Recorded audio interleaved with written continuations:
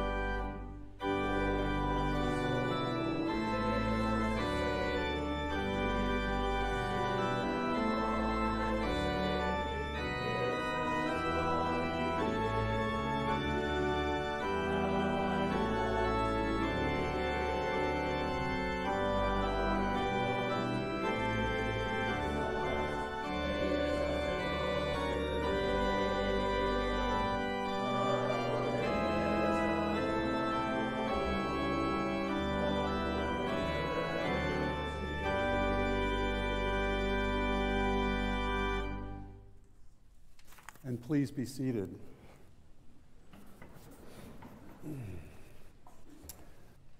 We come to the time in our service where we bring before the Lord our confession. I will pray and leave room for you to have silent confession as well. Let's pray together. God, we say we want to know you intimately, but the way we live does not prioritize a deeper faith, a faith that trusts you completely, a faith that transforms how we live, a faith that puts you first. So we come to you today asking for forgiveness for our feeble attempt to live the Christian life on our terms and to walk with you only when convenient or easy. Lord, help us to seek to know you deeply, because we are deeply known by you. May you be our first priority and not our last. May we pursue you with the same passion that you pursue us. Lord, in your mercy, hear our silent prayers of confession.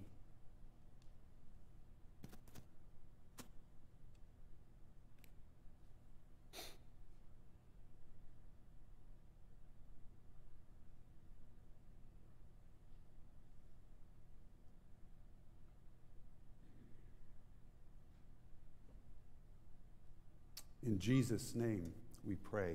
Amen. God has everlasting love, the psalmist tells us.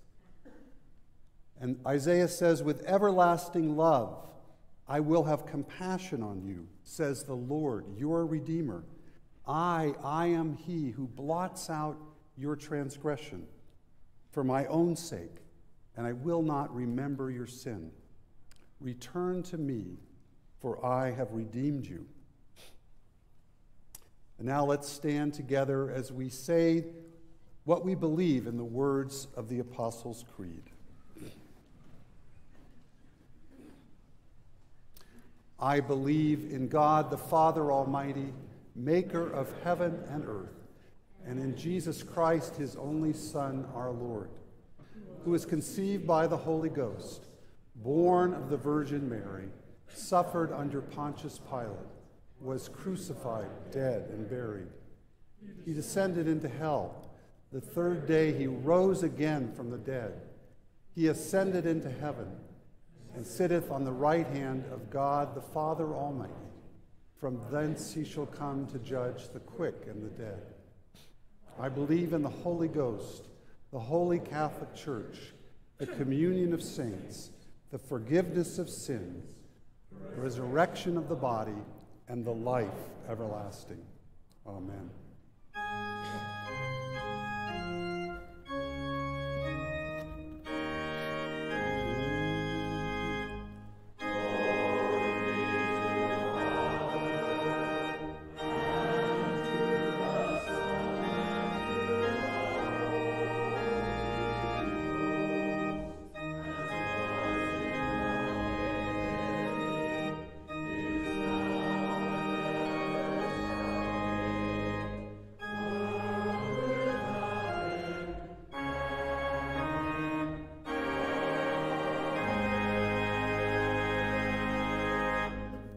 Please be seated.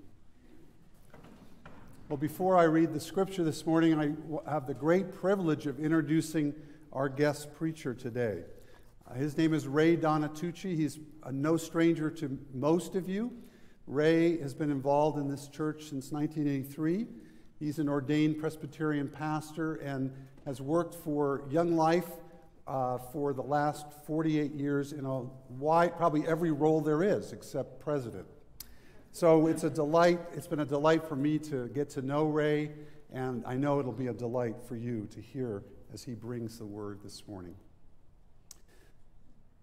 Our Old Testament reading, our scripture reading is from Psalm 40, verses 1 to 5 and 11 to 17. Hear the word of the Lord. I waited patiently for the Lord. He turned to me and heard my cry. He lifted me out of the slimy pit, out of the mud and mire. He set my feet on a rock and gave me a firm place to stand. He put a new song in my mouth and a hymn of praise to our God. Many will see and fear the Lord and put their trust in him. Blessed is the one who trusts in the Lord, who does not look to the proud, to those who turn aside to false gods. Many, Lord my God, are the wonders you have done, the things you have planned for us. None can compare with you. Were I to speak and tell of your deeds, they would be too many to declare. Do not withhold your mercy from me, Lord. May your love and faithfulness always protect me. For troubles without number surround me. My sins have overtaken me, and I cannot see. They are more than the hairs of my head, and my heart fails within me. Be pleased to save me, O Lord. Come quickly, Lord, to help me. May all who want to take my life be put to shame and confusion. May all who desire my ruin be turned back in disgrace. May those who say to me, "Aha, aha," be appalled at their own shame. But may all who seek you rejoice and be glad in you.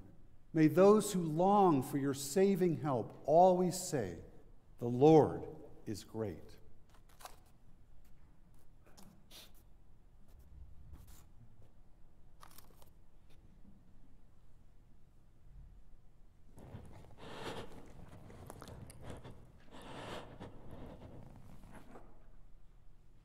Good morning. Give me just a second. I need to say hi to some people, if you would.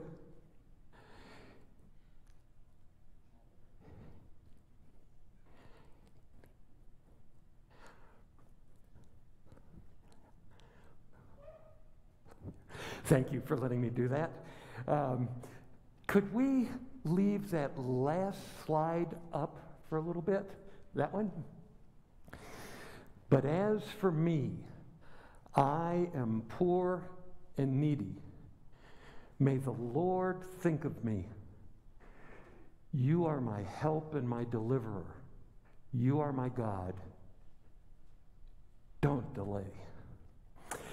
Today's sermon, let me get this started. I am going to do my very best to stay to 25 minutes. Today's sermon is on a new song. God gives us a new song. Have you ever played the game of, you're at a family gathering and you go, okay, what song represents your life today or in the last week? And you come up with a song. I'm sorry, I still have this on. You come up with how are we doing here? I don't know what happened, but there we go. So you come up with a song that represents your life. Or it's kind of common within certain circles to talk about the soundtrack of my life, where you think of songs that represent key moments in your life. When you're a kid, a teenager, certain songs obviously come to mind. When you're in college, other songs come to mind.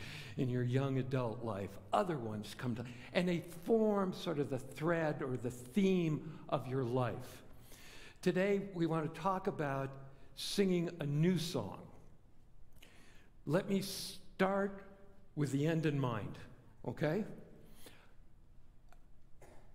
I hope we all know that when all is said and done, we will sing a marvelous song collected in a community of people where there's no more death, dying, sickness, injustice, pollution, anger, despair, depression, confusion, all the things in life that break God's original design will be dealt with, and we will be able to sing something far, far more majestic, if you can believe this, than the Hallelujah chorus.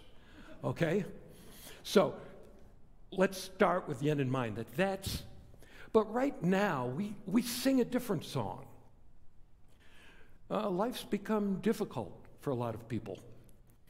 And the song we sing may not be in a major key. It might not be the kind of song that gets you up out of bed in the morning and you're whistling a tune. It might be a lot heavier than that. It might be slower than that.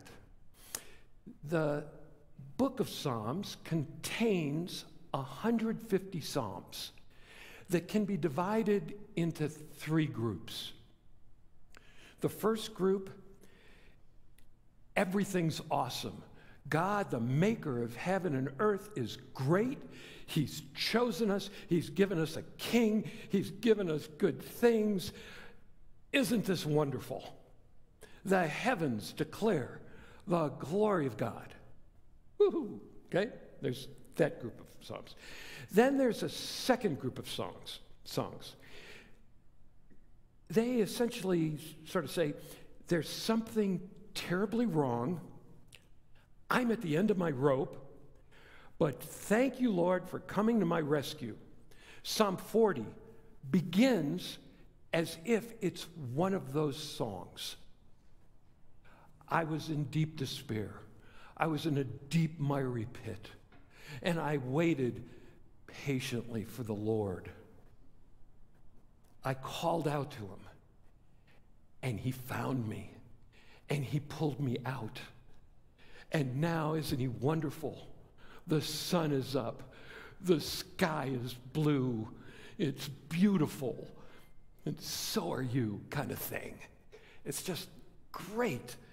And that sort of equation, hear me now, and let me back up here for just a second.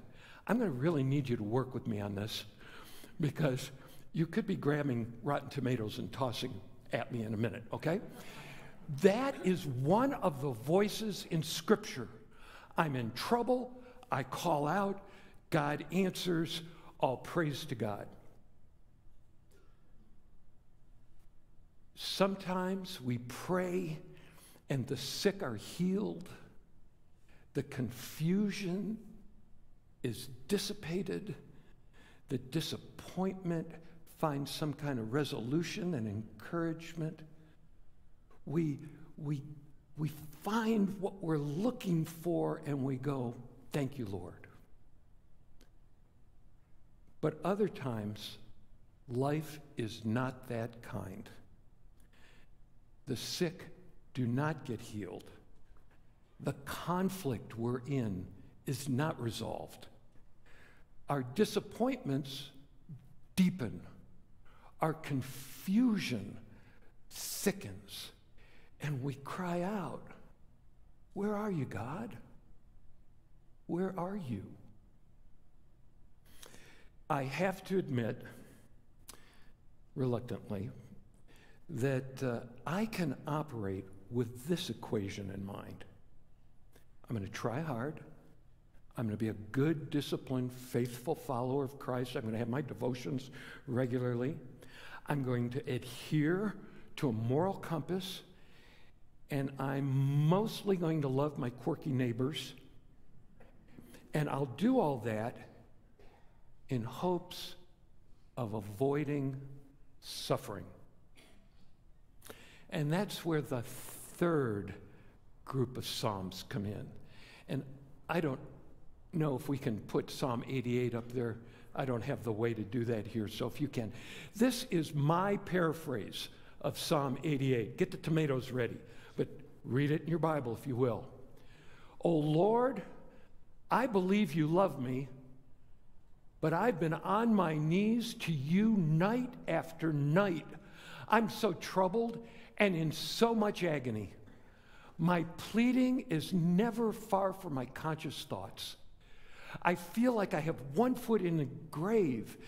I'm in a deep and dark place. I'm absolutely without hope, including in you. I feel like you put me here. You really don't seem to care. I've served you, obeyed you, loved you, and yet I am flooded with terrors. Actually, let me be blunt. You've abandoned me.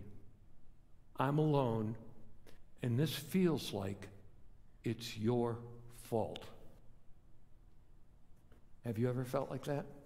The psalmist certainly has. Isn't it interesting that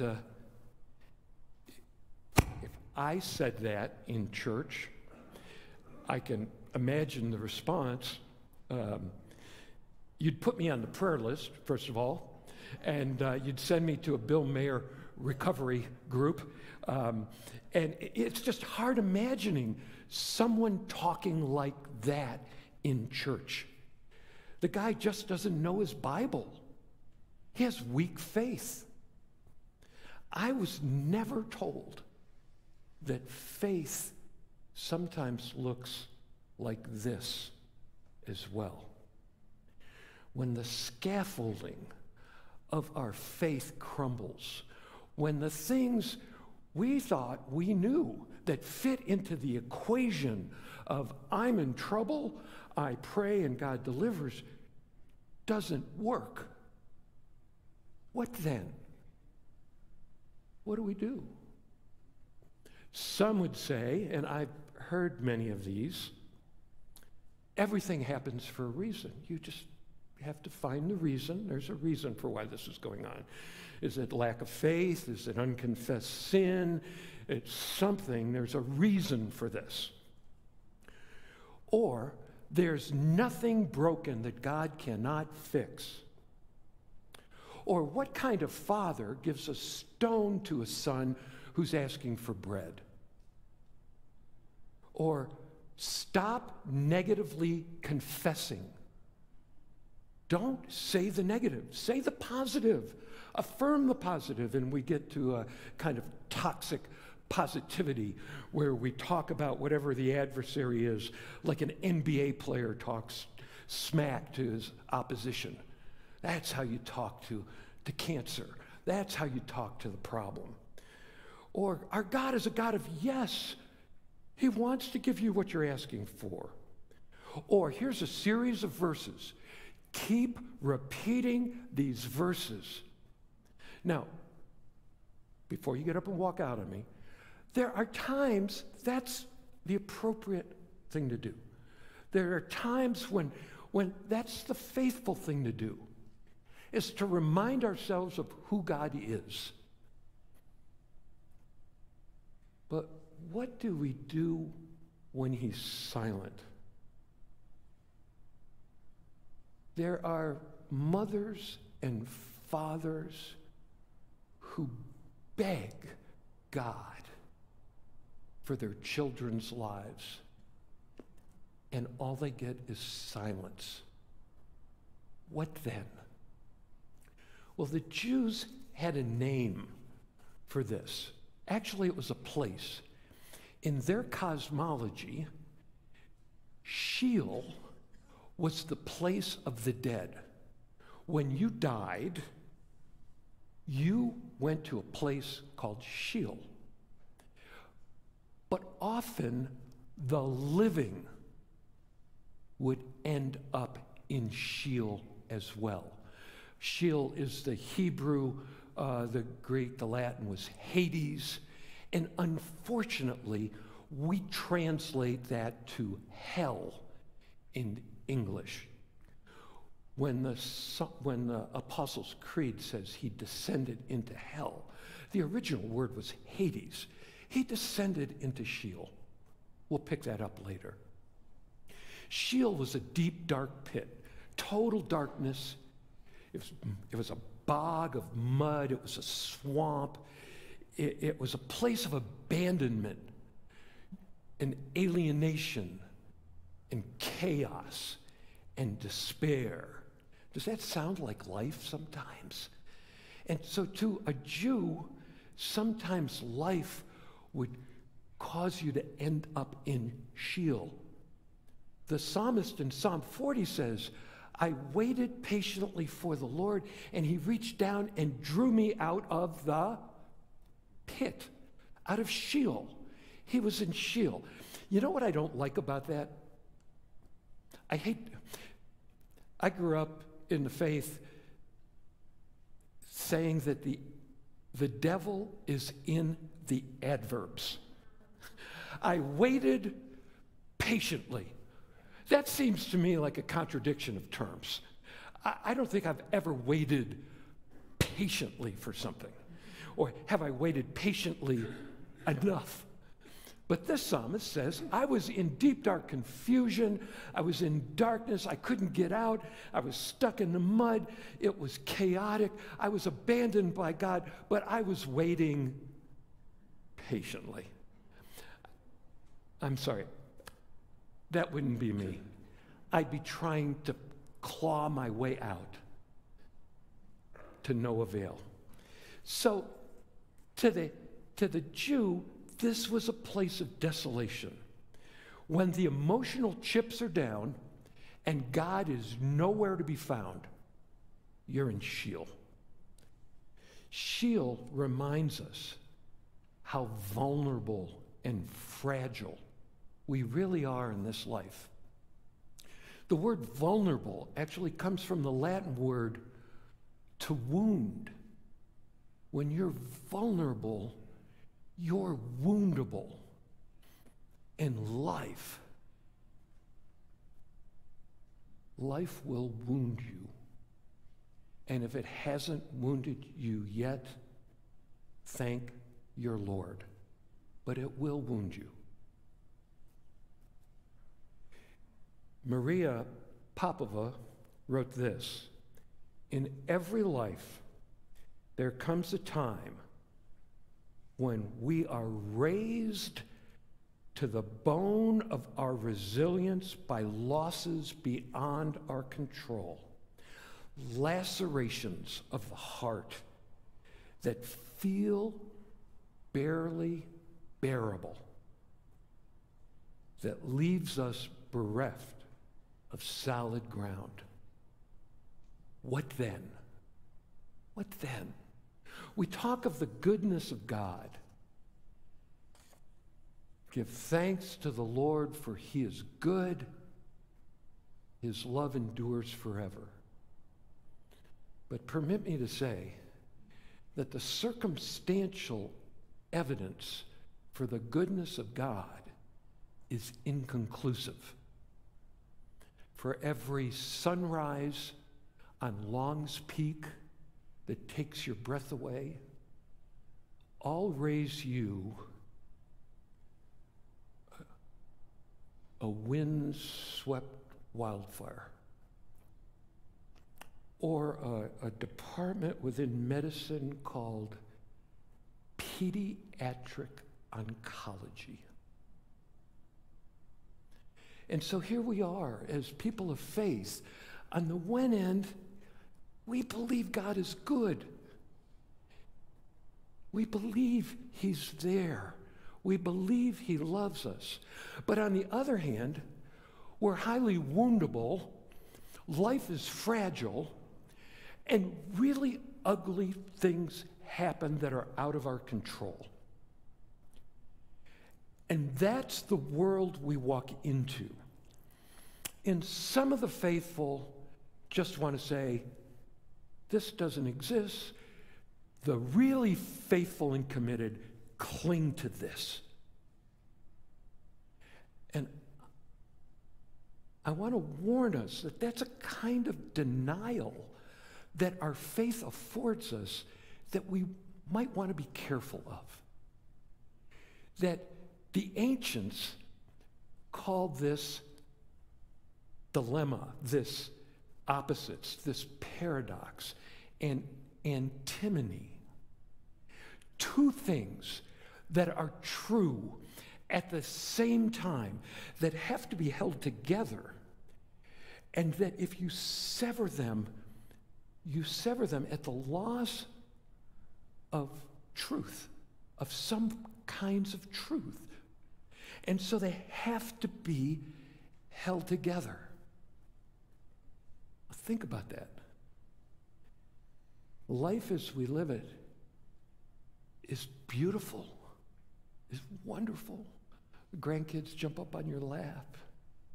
You see the sunrise. We walk in the mountains. We have dear friends. We have a church. Life is wonderful. And life is cruel, harsh, and hard. And here we are. What do we do? What's our response to that? We're left with a choice. One is to raise our fist in anger, disgust, turn our back on God. You know, this whole faith thing, I was led wrong. If this is the good life, and I've said this in times of deep despair to God, no wonder you have so few friends. Look how you're treating them. You know, and so you just raise your fist and say, I've had it. I was just duping myself in this whole faith thing. Or the other is to let go, is to surrender. I've been raised in a culture that said that faith was a what? It was something you know and believe. Faith was a what? What I'm discovering in my own journey through pain and suffering is that faith is a who. It's not what I believe. It's in whom I trust. And so, how does a heart break? A heart breaks one of two ways. It breaks apart, it gets shattered into pieces, or it breaks open, becomes more tender, more expansive, more capacious, more grace-filled. Breaks apart, becomes harder, becomes tougher. I become smaller. I become more protective. What's your response to suffering? I would say this, that trusting God does not extinguish sorrow. In the end, darkness and sorrow are not explained. They are defeated. Did you hear that? They're not explained. I can't explain why some houses burned and others didn't. I can't explain how one night I went to bed and when I woke up, my life changed forever. In a heartbeat it changed, or rather, in the lack of one. I can't explain that. But I trust this, that the love of God has the last word. The darkness is still dark, but it's not given the final word.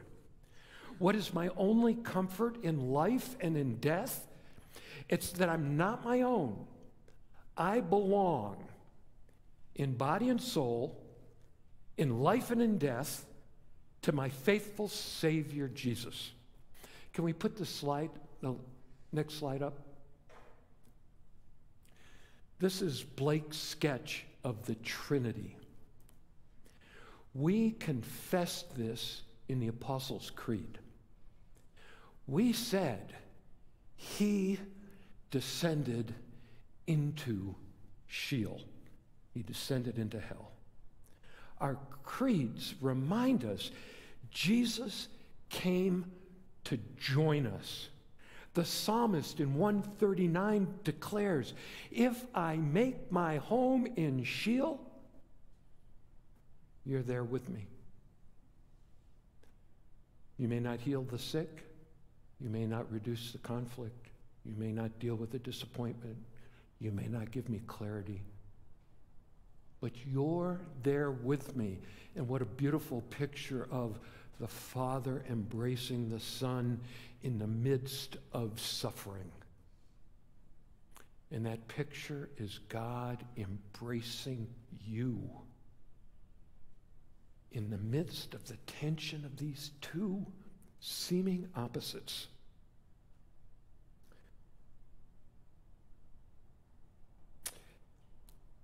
I'm tempted not to share this, but I will. I think I have time. Tell me I have time, Randy. Tell me I have time. Oh, good, I have time. This may not work so well in the next service, but I'm going to share a story. I hope it does not trivialize the topic that I'm on, but I'm pretty sure we've all had the family camping trip from hell. You know, the one where you borrow a friend's tent and you piece together enough sleeping bags for the family. You buy the hot dogs, the s'mores, the popcorn. You drive to a camping site. You're not going to car camp. Oh, no. Even with the 4-year-old, we're going to hike in a little bit, pitch our tent over by the lake, and we get there, and it's a little bit of a forced march, but we get there, and now we realize we probably should have practiced putting the tent up before we got out here. And as we're trying to figure out the tent, and one of the family members has built the fire, we hear a clap of thunder, and it starts to rain, and we frantically get the tent up, not very well, and the rain becomes a downpour, and we're soaking wet, and the fire gets put out, and we gather in the tent, and we think we're dry, and we make s'mores with unroasted marshmallows, and we try to make the best of it until we realize that the runoff is coming down the mountain right through our tent, and our sleeping bags are now soaking wet. And reluctantly, we tear down the tent in the pouring rain, throw it into backpacks, and make the trek back to the car through the mud in the rain. And we get in the car soaking wet, muddy, cold, dirty, miserable. We turn the heat on in the car. The 5 of us sleep in the car that night, stiff necks. Mom snores all night. We can't get to sleep. It is miserable. The next morning at first light, we drive to the closest greasy spoon. We have breakfast. We use the restroom to get the mud off our hands and faces, comb our hair. We eat a breakfast that, in my family, we say, we rented that breakfast. We didn't buy it. It's just full of grease. And we drive home miserably. We're just miserable. Flash forward 20 years, we're at a Thanksgiving table. Our adult children are sitting around the table. We're talking about life growing up. And one of the kids goes, "Remember the time we went backpacking? Remember how miserable we were?" And everybody laughs. "Remember Dad?" Oh, I've never heard Dad use those words before. "Oh, and Mom snored all night." "Mom, you're a snorer." "No, I'm not." "Yes, you are." You know, and we laugh about it. And it becomes a bonding moment for our family. Now, like I said in introducing this, I don't want to trivialize what I have been through, what you have been through. It's truly horrific. It's disgusting. It's egregious. It's not how life was meant to be. But could there be a time and a way that just as that camping trip from hell was somehow redeemed in some superficial way, that in a much deeper and more substantial way, the pain and suffering that we've endured, that we are enduring, that one day might have a different twist to it? Some people say, "Ray, you're foolish to believe that. You're just being naive. I want to bet that's true. I want to bet that's where the goodness of God will show up. For now, our song is in a minor key.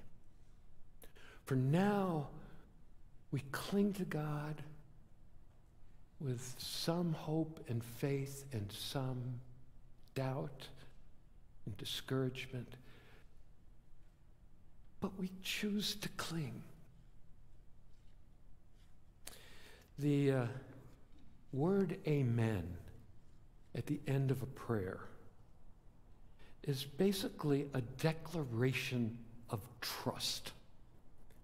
It's as if we're saying, we're done talking now, Lord. We've said our piece. We've put the matter in your hands. Now we trust you with it.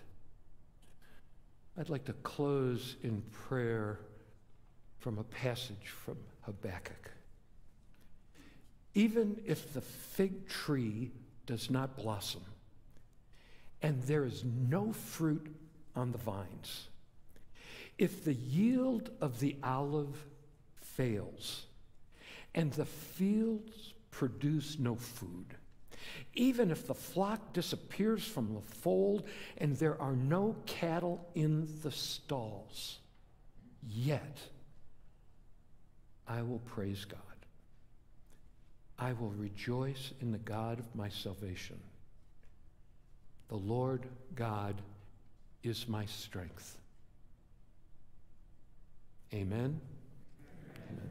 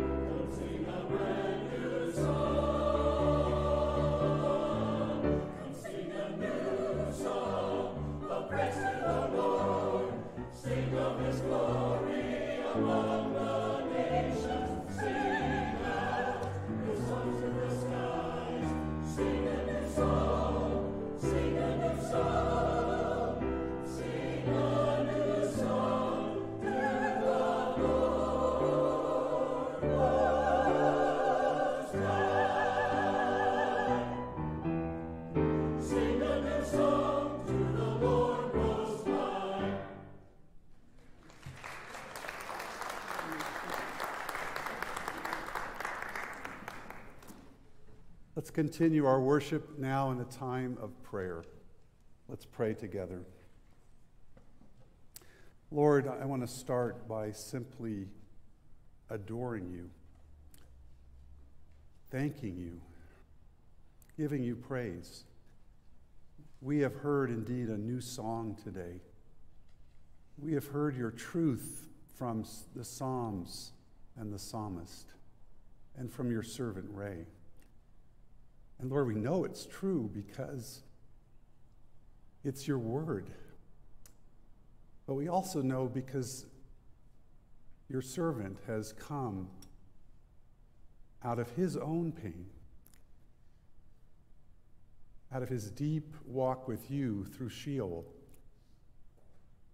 And Lord, we pray that each of us who have heard these words today would hear them as your love expressed to us, that you will indeed remember us, walk with us, and touch us. And Lord, we thank you for ourselves, but we thank you that this truth is available to every human being who ever lived. It's available to those who have suffered so much in the last month,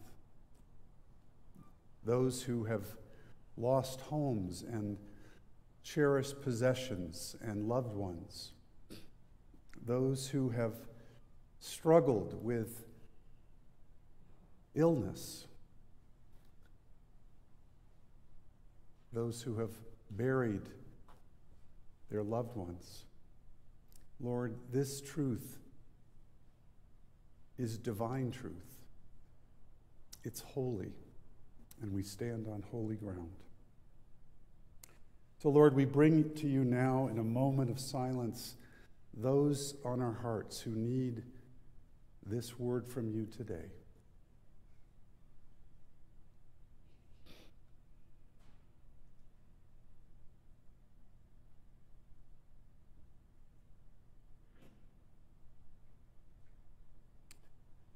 And Father, we thank you today for the work of your Spirit through this congregation.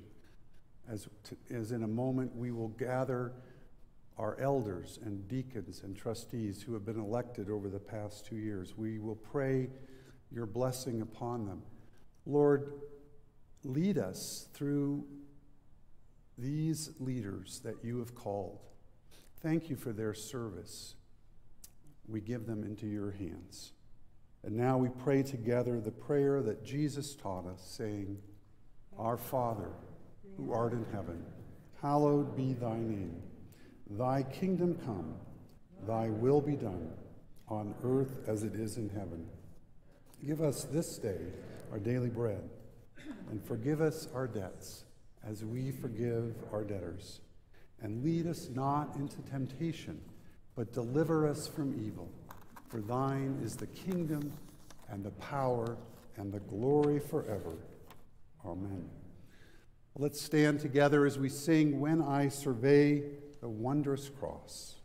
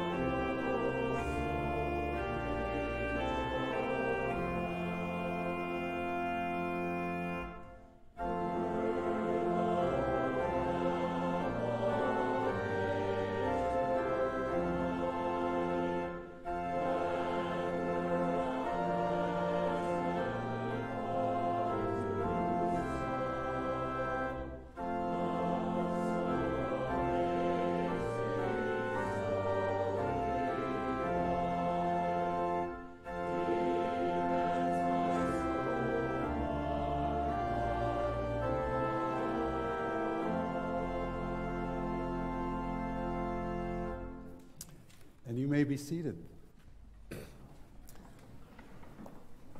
We are now going to do what hasn't been done for a couple of years because of COVID. We are going to be ordaining elders and deacons and installing trustees this morning. So let me invite, if your name is in the bulletin under officer ordination, please come forward and sit in the front row. But if you're an elder currently serving on session or a reserve elder, I invite you to come forward at this time and sit in the second row, because later in this service you will be joining me in laying hands on our brothers and sisters newly elected.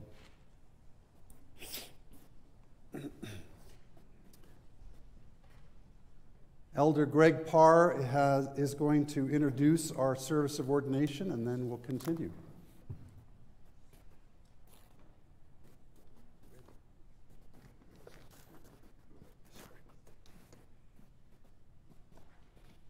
Good morning. I want to welcome you to our service of ordination and installation this morning. Over the past couple of years, as you well know, our congregation has faced many challenges. To name just a few, the worldwide pandemic, the departure of 3 beloved pastors, internal conflicts, and most recently, and maybe the most close to most of us, the catastrophic fires. Many in our congregation have been affected directly, staff, covenant partners, and those who weren't affected directly probably as I have felt affected emotionally, especially realizing that if that spark had moved a mile in a different direction, could have easily affected me directly. So, but the good news is during this challenging season we've found hope and comfort from the Holy Spirit. We've come together for worship, sometimes together, sometimes not, for the ministry of the Word, for sacraments, and for fellowship and service in the name of our Lord and Savior Jesus Christ. So today we gather and worship again as we gather our elected elders, trustees, and deacons, and as we ordain the elders and deacons that were installed, that were elected last November. But in addition, because of our inability to meet, we are also going to ordain those elders and deacons from 2020, some of whom we have already spent a lot of time working with enjoyably. So that's what we're going to do this morning, and we ask you to join us in that.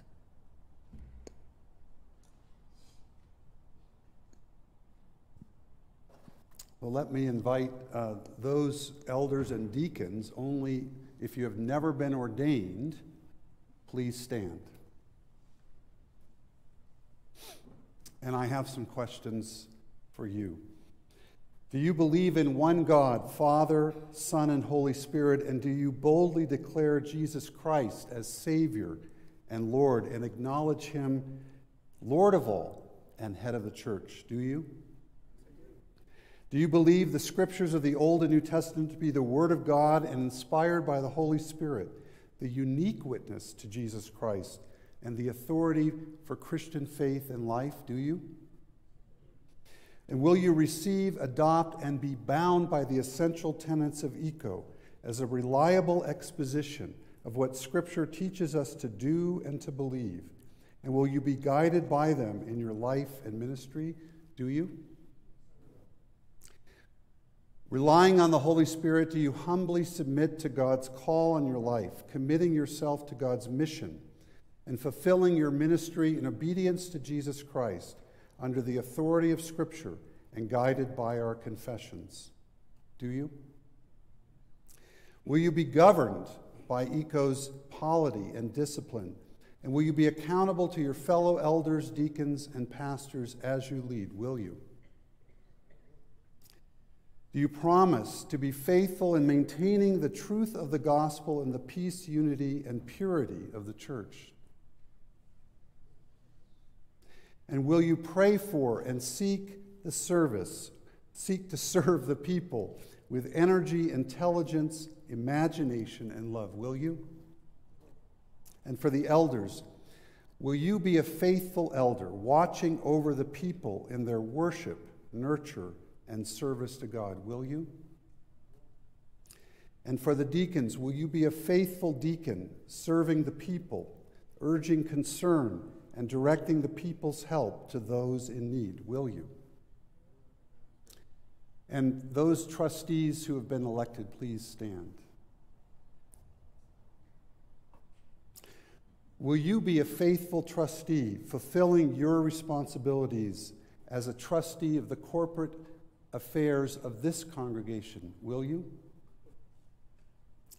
And now, Greg has a question for the congregation.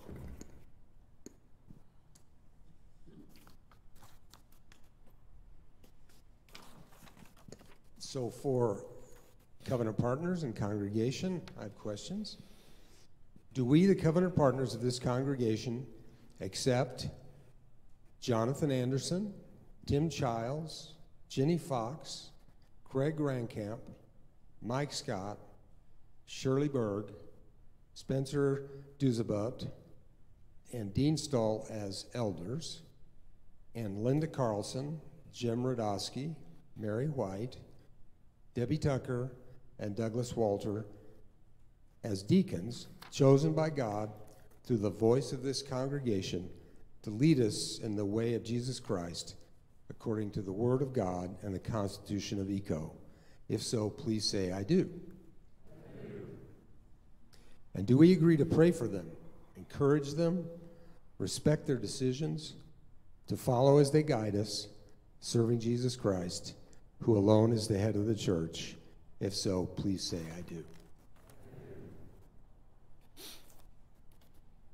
And now I invite all elders and deacons, whether you now to be installed in this time of prayer. If you haven't already stood, please stand. And I invite those elders and reserve elders who have gathered in the front to lay hands on all of you, and let's pray together.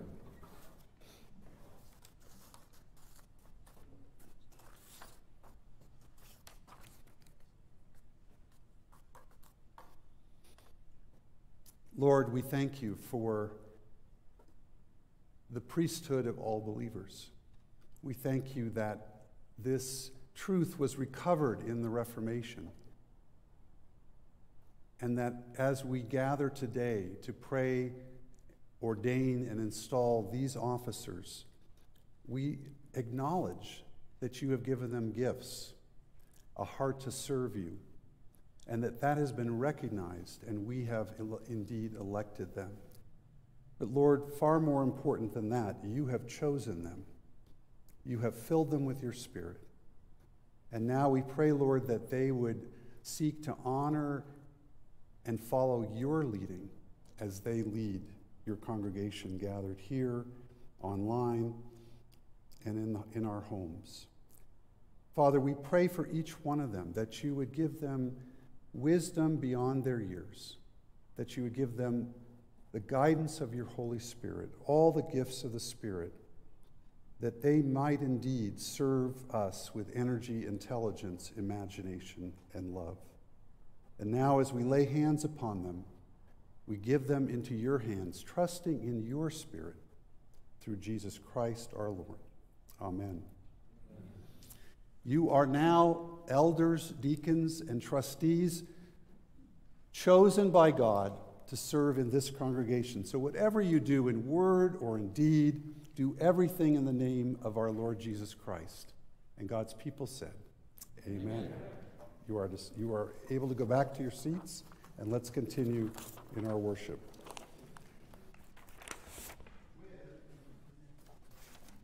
Our charge and benediction. Pastor Ray, we're so glad that you brought the word to us this morning. Hear the charge. When we reach that point where things simply make no sense, when our thinking about God and life no longer line up, when all our thoughts that we knew about God and how the world works are ripped out from us, when any sense of certainty is gone, and when we can find no reason to trust God, but we still do. That's what trust looks like at its brightest, when all else is dark. May God meet you in your life, in this day, and all that is in front of you. May you know his presence, and if you don't know his presence, may you find the courage to trust it's there. May you learn how to sing a new song, even if it's in a minor key. May God bless you in the name of the Father, the Son, and the Holy Spirit. Amen.